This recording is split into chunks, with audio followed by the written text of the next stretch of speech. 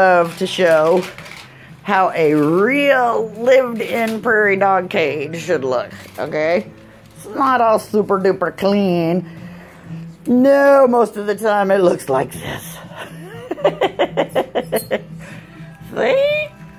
And when it looks like this, that means my babies are having a good time, aren't you, sugar? Yes, you are.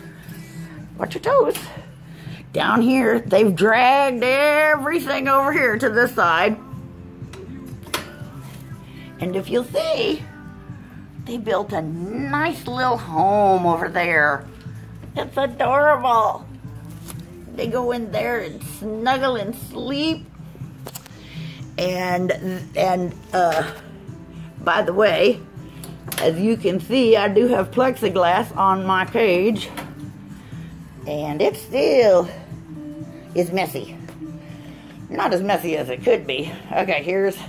Oh, good Lord, look at this. Oh my God. This happened while I was taking a nap.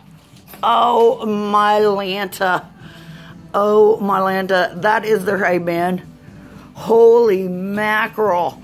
This is their puppy pad that they obviously use. Yeah, right. Okay. That literally happened while I was taking a nap. And there's my angel bunnies up there looking all innocent in their bed. And this is their building that they're making. Aren't they amazing? Ah, if you want a clean animal, these are some of the cleanest animals on the planet. If you want a tidy animal, this is not your animal. Because the last thing they are is tidy. So, anyways, that's how a lived-in prairie dog cage should look. Breaks my heart to have to clean it, I really do. Sometimes I put it off for days.